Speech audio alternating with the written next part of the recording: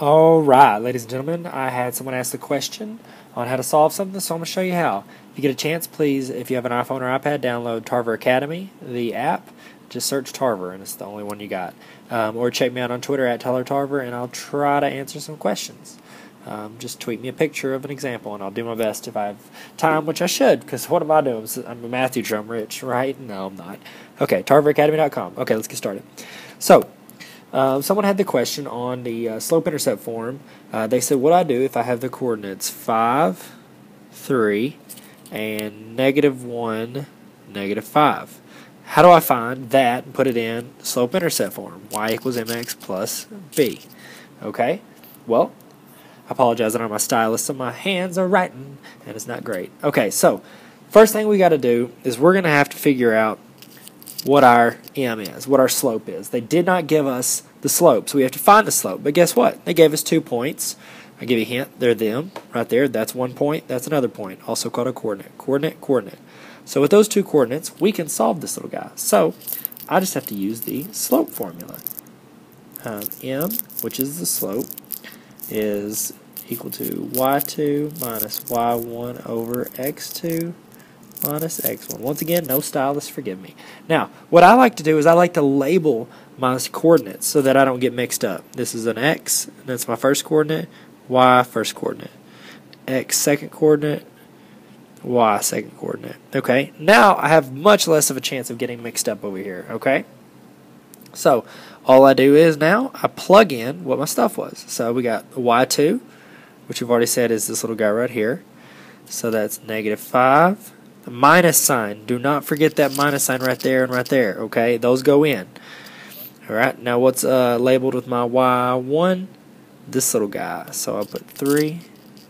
And then on the bottom part, x2, look over there on your left, is -1. Don't forget your minus sign. And then our x1 is 5. Now I need to finish this little guy off. -5 minus 3 is -8. -1 minus 5 is -6. Now, can we simplify that? All day, every day. 4 over 3. Okay, so I've got my m. I've got my slope. So let's use my little phrase I like to use. It's called plug in what you know to find what you don't know.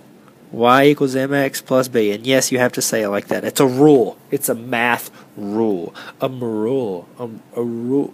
A wrath. Okay, let's just keep going. Alright, so let's plug in what we know. We know our m because we already found it. It's 4 over 3. That was written weird, but I apologize. Now, do we know our y? Nope. Do we know our x? Nope. Do we know our b? Nope. Okay, so what we do know is we know an x and a y. Okay, because in our final equation, all we're going to do is have an m and a b. Our x and our y can be any x and y attached to a coordinate that's on this line. But where are we going to find a coordinate on this line? I'll give you a hint. There's 2 of them right here. We're going to use this one. Okay? Nope. Forget that. That one's dumb. I don't even like that one. See ya. We're going to use this one right here. Okay? I always stay positive. Positive numbers, stay positive. Alright? So, let's plug those little guys in. Our x was 5. So I'm going to go 4 over 3 times 5 plus b. And then our y is 3. I chose this coordinate instead of this one because it's positive numbers. I like to stay in the positive numbers unless there's just something that works out really well. Okay? So now all we're doing is solving for b. What I need to do first, that's right, we need to multiply those 2.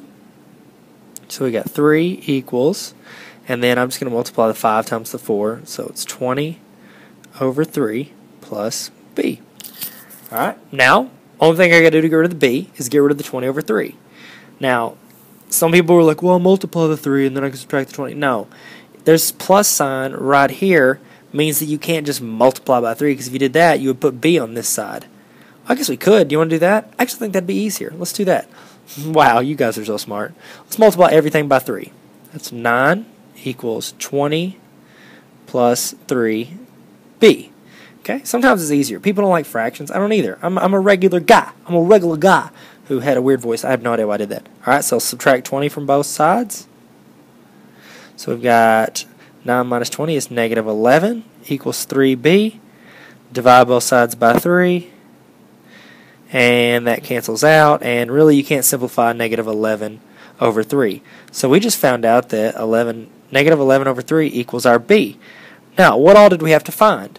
In our original equation, or in our original slope-intercept form, all we have to find is our m and our b. Did we find those? Well, yes, we did. So we just plug those into our y equals mx plus b, and we've got our final answer. Y, let's see if I can move this stuff. Oh, that's not the correct way to do it. Here we go. Alright, we'll use our stuff. Man, that was pretty. I'll get better at it, guys. Keep asking questions, that way I can keep better at it. Y equals mx plus b. Plug in what we know. We know our m, we know our b. Y equals, what's our m? It's this little guy right here. 4 over 3, which is our slope. X, and then plus b, which what happens when you plus a negative? It just turns into a minus. There you go. And you've got your answer. Alright, now, just as a reminder, that's your slope. That's what the rate of change was. That means each time you have a point, you'll go up 4 over 3. And that's going to be where another point is. Up 4 over 3, another point. And that can make your line. Okay? And this right here, the B, that's your y-intercept. That's where on your graph right here, that's where it's going to cross the y-axis. Okay? So for instance, negative 11 over 3, that's about negative 3.6 repeating, so it'd be about right here. So if I wanted to plot it on the coordinate plane, I would plot that point first, and then I would just plot off the slope. I'd go 1, 2, 3, 4, 1, 2, 3, and then 1, 2, 3, 4, 1, 2, 3, and then you can connect that and make a line. That's the line that we just wrote the equation for. Okay? Now, I apologize for the messiness. I forgot my stylus. Let's not forget that I don't know what I'm doing. You can please check out TarverAcademy.com.